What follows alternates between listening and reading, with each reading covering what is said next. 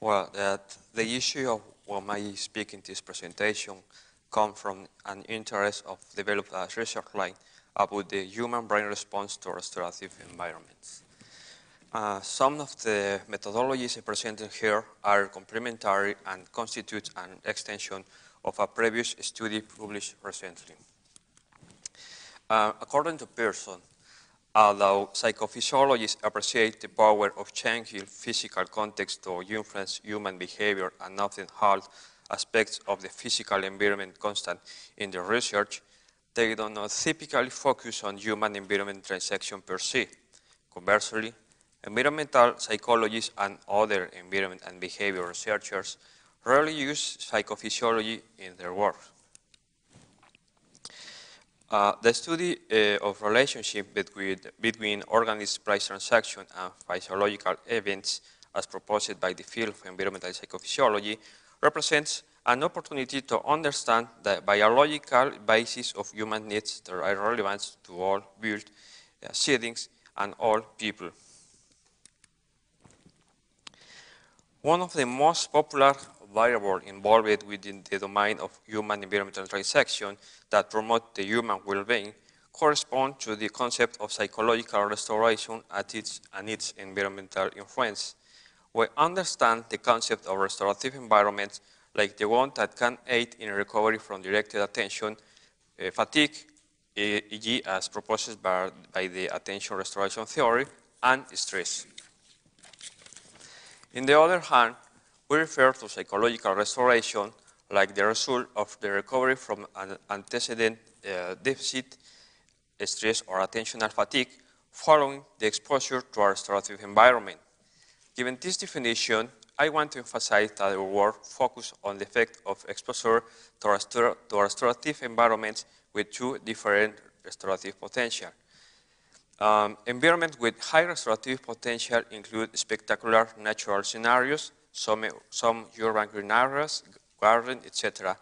And environments with low restorative potential include urban built environments with nature, generally street views, house facades, and built settings without maintenance. In both cases, the restorative qualities were estimated in other studies. The majority of previous research about psychological restoration has focused on psychological variables like concentration, emotion, well-being, and mood. However, besides psychological outcomes, there is a growing interest in investigating complex hair-founding effects of restorative environment by measuring physiological indicators.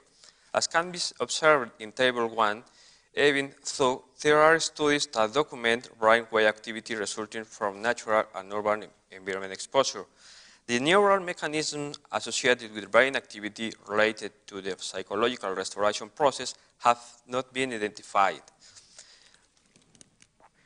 With the aim of explore and validate the neural basis of a psychological restoration process, we propose a fMRI methodology coupled with eye tracking. In the present research, we evaluate the neural response toward an emotional and cognitive stressor, the antecedent condition from which a person might restore, from which we expect to validate in an objective way that the subject were in a stress condition previous to the exposure to restorative environments. In second place, given the exploratory character of this study, no specific predictions were made toward the brain activation involved with exposure to environments with low and high restorative potential. Finally, we use fMRI coupled with the eye tracking technology to ask whether visual perception, saccades, and fixation differs between scenes that are highly restorative, for example, natural settings, and scenes that are less restorative, for example, urban settings without nature.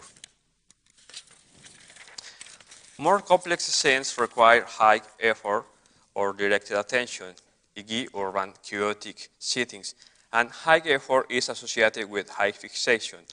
On the other hand, natural scenes may offer a particular kind of stimulation that does not demand direct attention, or whether people view natural scenes with effort, for example, in a condition of fascination. So it was expected that built environments with low restorative potential will show a higher average of fixation than natural environments with high restorative potential.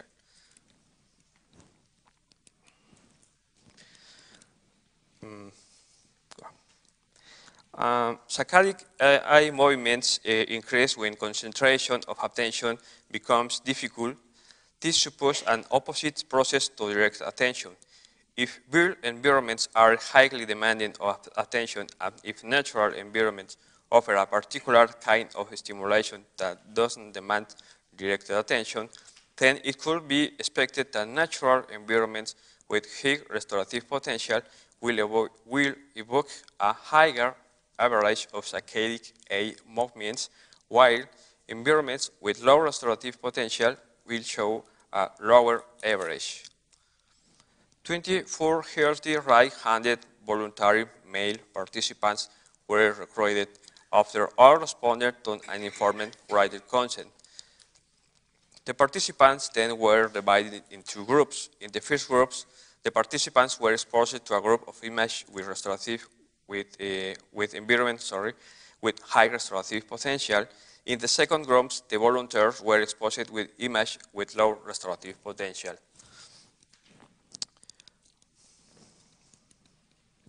Previous to enter the scanner environments, subjects received instruction about the scanning procedure and the eye tracker was calibrated for each participant.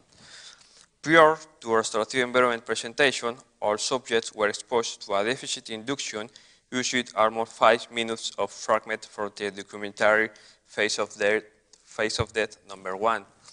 After, they were conducted to an exposure of one type of environment with different restorative potential, low or high restorative potential. During this condition, data for ocular movements was recorded. Brain functional connectivity analysis confirmed the successful stress induction considering the psychological stressor. It was observed neural network related with the emotional deficit induction, stress in this case, some of them related with the limbic system or related to emotional process areas. Brain areas related to novelty-seeking behavior exploration, spatial information, and awareness of emotionally charged stimuli were predominantly activated during the view of environments with high restorative potential. In the case of the category of low restorative environments, the results show brain areas activation related to approximation, evidence, emotion, episodic memory, visual attention processes, processing the geometric structure of built environments, and organization of behavior. Significant differences were found in the eye patterns during the view of environments with low and high restorative potential. Our findings report difference statistically significantly in saccadic eye movements with lower values during the view of low restorative environments and higher values for environments with high restorative potential. Attributed eye patterns to environments with high restorative potential, saccades, are referred to exploration movements evoked by fascinated environment as suggested by the Kaplan's attention restoration theory. Participants did differ in how frequently they fixate on an aspect of the photograph. More fixation occurred during the view of the low restorative environments, suggesting a major attentional effort during the visual process of this stimuli. Our findings support the validity of the deficit induction method and evidence the stress condition of the subject as prerequisite for promote a state of psychological restoration. By the other hand, differential brain activation were reported to environments with high versus low restorative potential. The data on the eye pattern movements are consistent with the literature about visual attention and restorative environments.